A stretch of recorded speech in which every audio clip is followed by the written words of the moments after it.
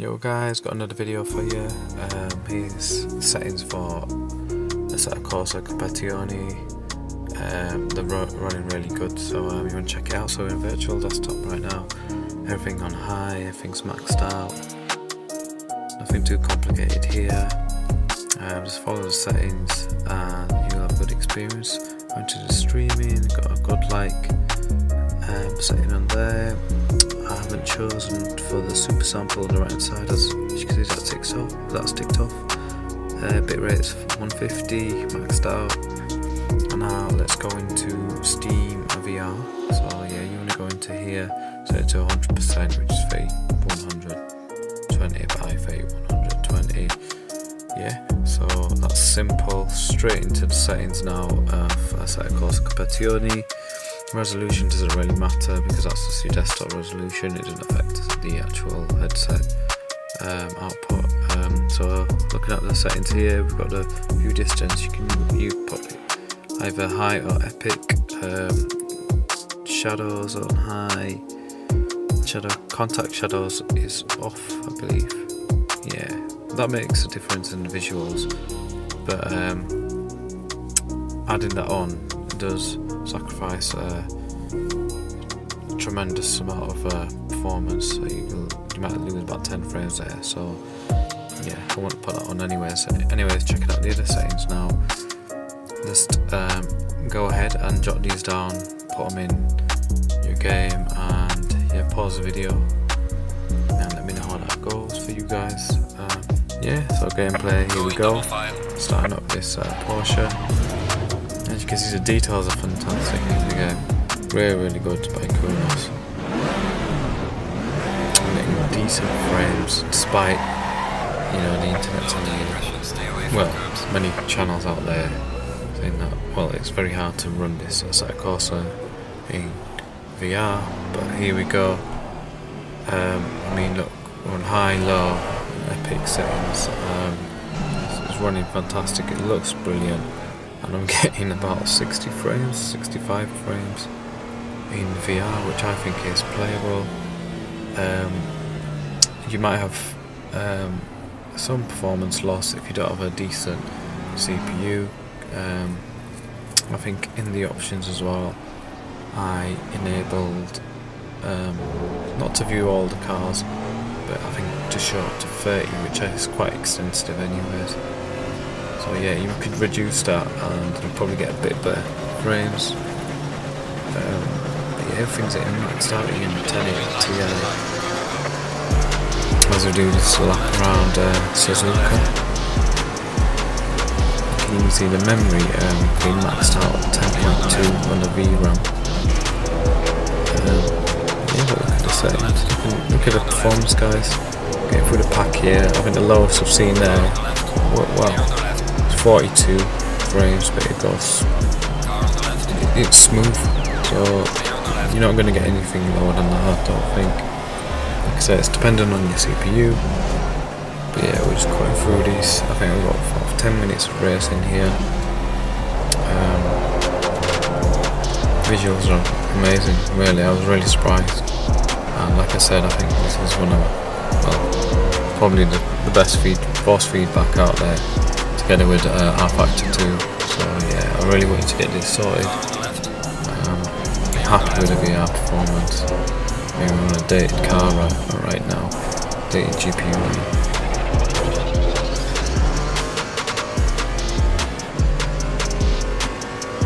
Yeah, like I mentioned before, the contact shadows is off, so you know, it doesn't look like the car is actually hitting the surface. It looks like it's floating sometimes, but yeah, that's what you get, a bit of a trade-off. I mean, if you do put it on, you might want to lower the shadows.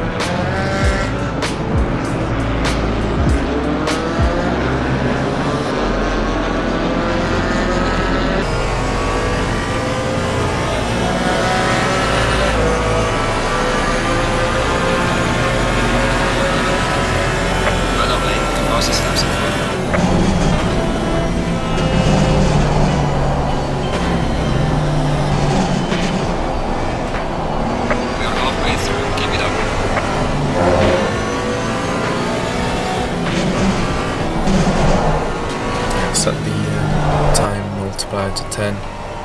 I'm starting from 7 in the morning to show you sunrise and then into the afternoon, I believe. Yeah, just to give you a bit of a heads up of what performance variation you might get during game time. I haven't tried night and I haven't messed around with the weather yet, so let me know how it is for you in the comments below. I mean, yeah, it's all experimental at the moment. I was glad that I can run this in VR, because a lot of people just, you know, throwing it to one side and thought, you know what, can't be arsed with this shit. But yeah, I think it's definitely worth it, because, you know, ACC, like I said, it's one of the best handling force feedback games out there. Visually it looks amazing, so it's worthwhile just giving it a bit more attention of how to tweak things and get things running with an old card.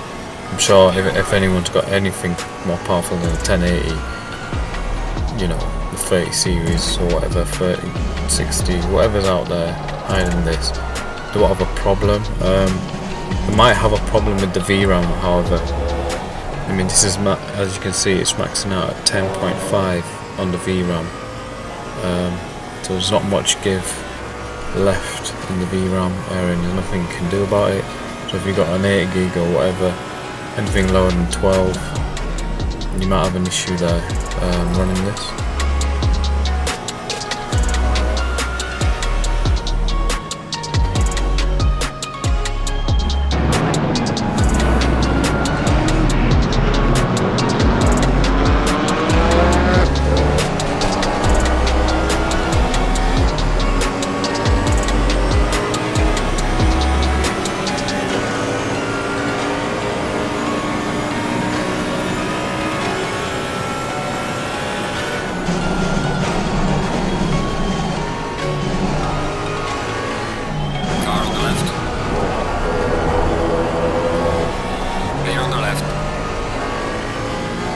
Catch this RD.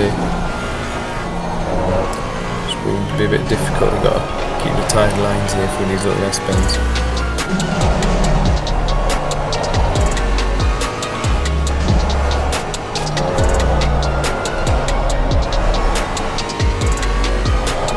GPU is getting heated here at 51C. CPU is running at 68.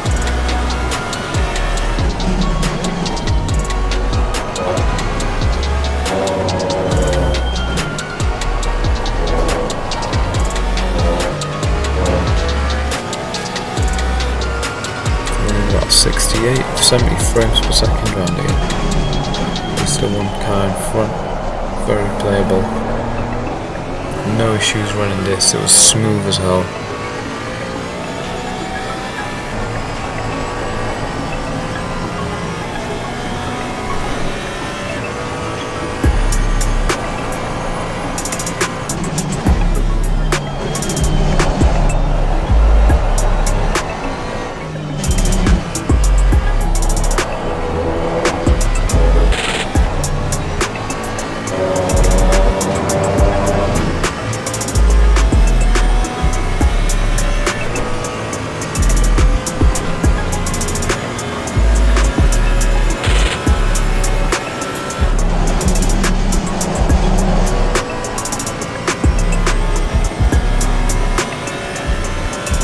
Approach the last lap here. Can I get it? Can I get this back in on this position? I think the fifth position from the back. 30 cars. Quite well. The AI was on 90 as well. So the last lap now. Got to keep it clean around here. Too good run there. Pushing the limits of this car now. Too much. Traction control on 2, I think. Oh, this is getting away.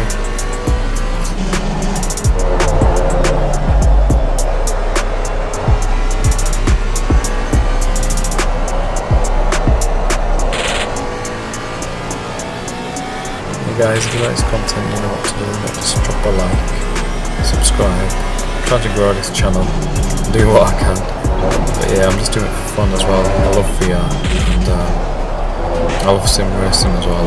You know, a nice fancy little setup. Yeah, it's my little side little hobby, and yeah, I just like to help people in the community. You don't need the high-end GPU that they say you need, but yeah, it is what it is.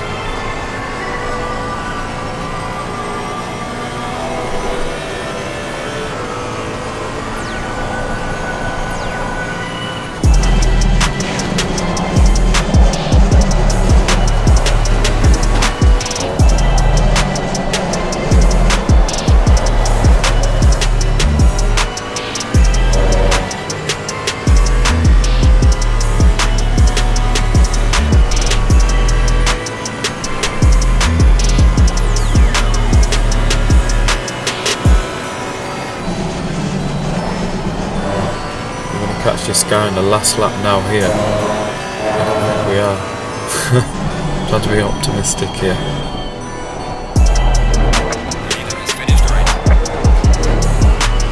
There we go.